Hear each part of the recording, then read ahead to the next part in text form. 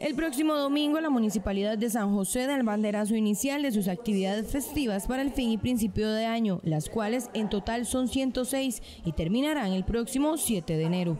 El alcalde de San José, Johnny Araya, fue el encargado de dar a conocer la programación que se está planeando para vestir a San José de alegría.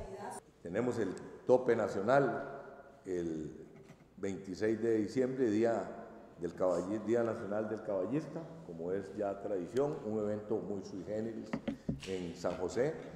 Y por segundo año consecutivo, después de que retomamos el carnaval.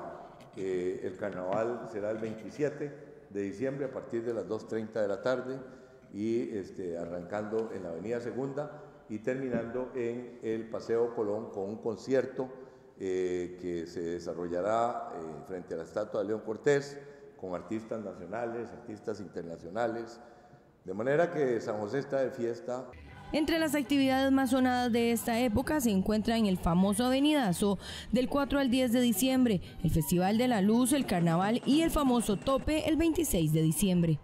Quiero decirles que hay una coordinación muy estrecha con la fuerza pública para garantizar la seguridad de todos estos eventos que se realizan a partir del próximo domingo.